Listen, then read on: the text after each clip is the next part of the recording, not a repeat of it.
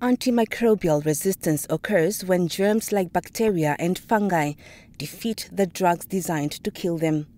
AMR is one of the top 10 global public health threats, causing more deaths than HIV and AIDS or malaria globally.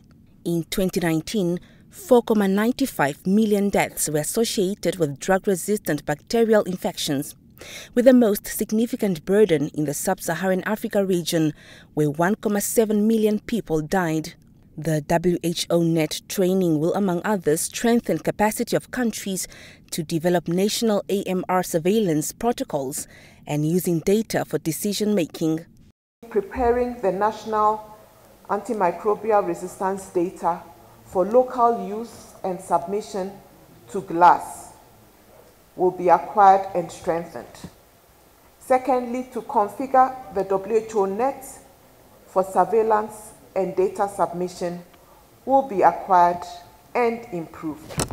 AMR data remains sketchy, especially in Africa, and not available in more than 40% of the countries, posing a challenge to effectively implement AMR surveillance.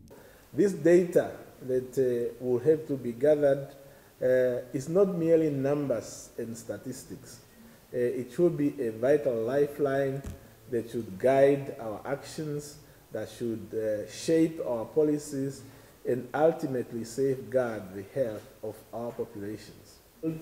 And by collecting data, by analyzing that data, we'll be able to gain valuable insights into the evolution of resistance patterns, enabling us as countries and institutions to respond proactively and to respond practically.